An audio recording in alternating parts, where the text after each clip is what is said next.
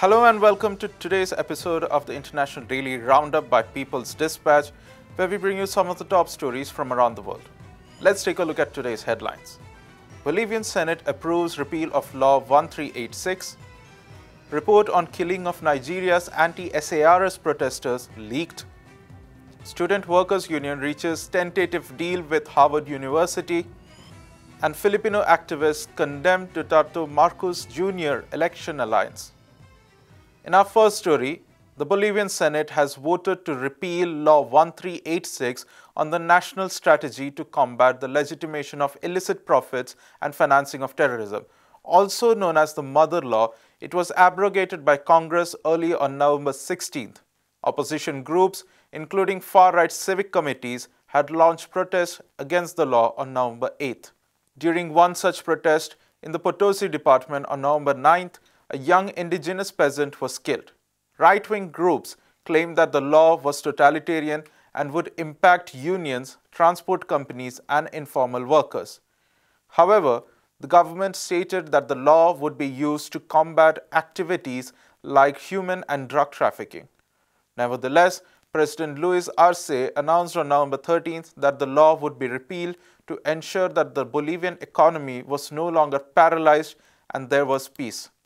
President Arce has previously accused such groups of deliberately misinforming the public in an attempt to destabilize the government. He also announced these actions as an attempt to distract from the process to bring justice to the victims of the 2019 coup. Despite Arce's initial announcement and then the official repeal of the law, the blockades continued on Tuesday. As per reports, protests were observed in Santa Cruz, Sucre, Cochabamba, and Potosi. While some transport and merchant organizations have lifted the strike, the civic committees are using this opportunity to launch a broader attack against the government. They are now demanding the repeal of other laws, including those considered a threat to private property. Opposition groups are also demanding the restoration of a two-thirds majority required to approve decisions.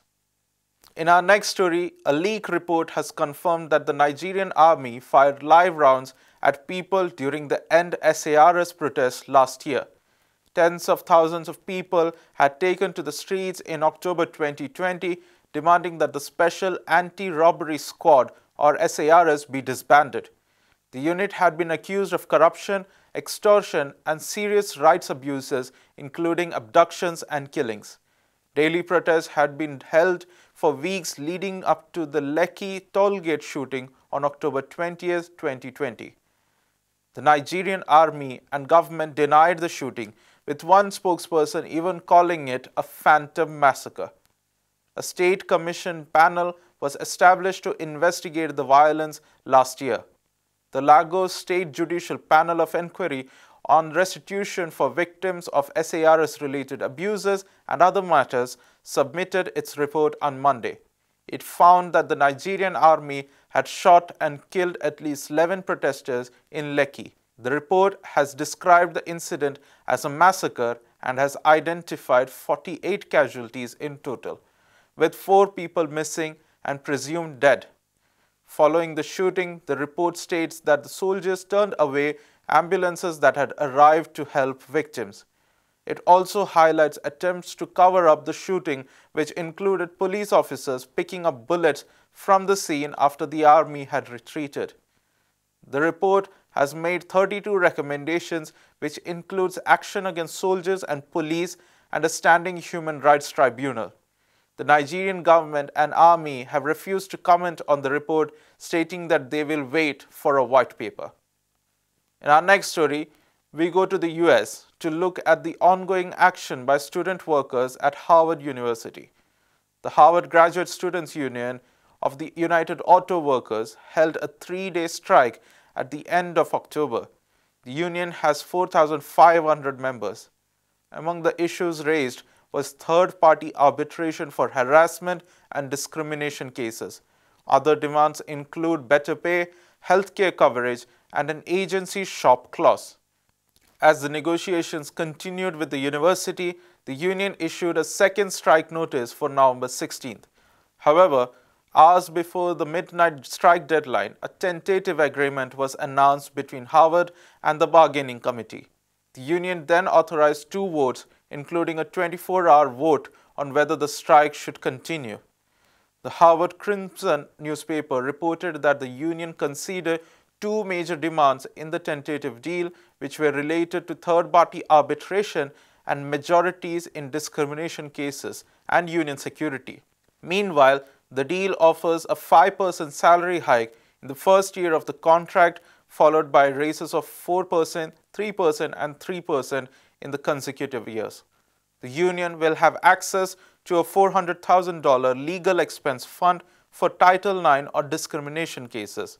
However, this is a $200,000 less than what the workers demanded. A ratification vote on contract will begin on November 18th and will end on November 27th. And finally, we look at the latest developments surrounding the 2022 general elections in the Philippines. Outrage has grown against an alliance between Sara Duterte and Ferdinand Marcos Jr. Duterte is the mayor of Davao City and the daughter of the incumbent President Rodrigo Duterte. She is from the Lakas CMD party and will run for vice president. Meanwhile, Marcos Jr., who is the son of former dictator Ferdinand Marcos, will contest for the post of the president. He is a member of the Federal Party of the Philippines, or the PFP. Opinion polls have projected both candidates as the most popular. Both have supported the current administration's policies, including the brutal war on drugs, which is estimated to have killed tens of thousands of people. Marcos Jr. has promised that if elected, he will grant Duterte immunity from prosecution. His own father's regime was marked by at least 3,200 extrajudicial killings. The Duterte-Marcos Jr. alliance poses a challenge for the divided centrist and progressive opposition. Social movements and indigenous groups have been protesting this alliance. A petition calling for Marcos Jr.'s disqualification was filed by activists and survivors of the dictatorship on November 17th. A similar petition was filed earlier this month, and it will be heard in the court next week. Both argue that Marcos Jr.'s 1995 conviction for tax offenses disqualifies him from the election under Philippines law. Despite the standing conviction, Marcos Jr. served both in the parliament and as governor. And that's all for today. For more such stories, visit our website at www.peoplesdispatch.org and follow us on Facebook, Twitter, and Instagram. Thank you.